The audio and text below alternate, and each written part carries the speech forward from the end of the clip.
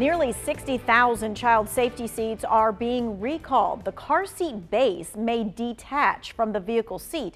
Now, there are 6 styles of seats impacted, all sold under the names Safety First or Maxi-Cosi.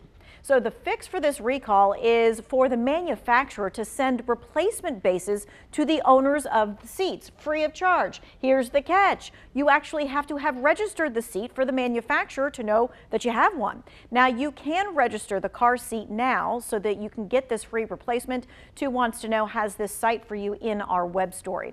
Until you get that replacement, what do you do in the meantime? Well, let's take a look. You can use the seat with the base or with the carrier only.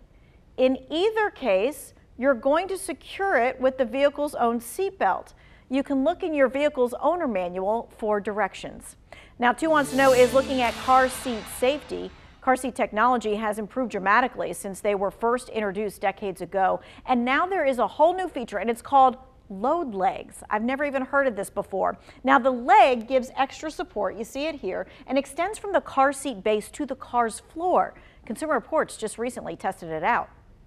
It allows for crash forces to be absorbed more so by the car seat and the load leg, and less crash energy to be transferred to your child occupant. Consumer Reports crash testing shows the added safety benefit of the load leg. It limits both the car seat and the child's motion. We've found that when using infant-sized dummies, that there was an average 46% reduction in head injury risk for seats that have a load leg versus those that don't have a load leg.